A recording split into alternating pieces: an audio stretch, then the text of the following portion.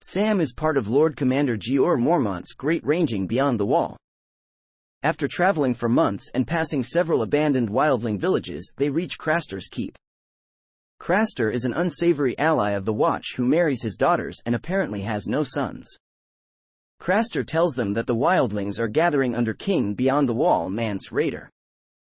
Sam calls off Ghost, John's direwolf, when he comes near Gilly, one of Craster's wives.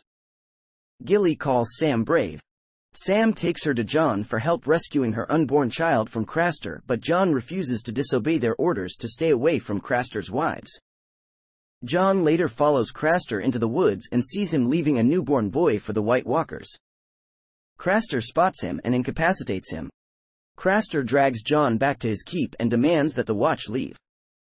Sam becomes infatuated with Gilly, vowing to return and rescue her. They march to the Fist of the First Men and Sam is amazed at the ancient fortification. Sam assumes John's responsibilities as steward to the Lord Commander so that John can accompany Corin Halfhand scouting the Skirling Pass. The party does not return and are believed dead, but Sam refuses to give up hope. He finds a cache of dragonglass weapons buried at the Fist while working with Gren and Ed. While collecting dung for fuel, the companions hear 3 horn blasts, signaling White Walkers. In a panic, they rush back to the Fist, but the slower Sam is left behind after tripping in the snow. As an eerie blizzard rolls in, Sam takes shelter behind a rock. He watches as armed Whites and White Walkers approach out of the snow. A White Walker mounted on a dead horse notices Sam, but appears to ignore him, ordering the Whites towards the Fist.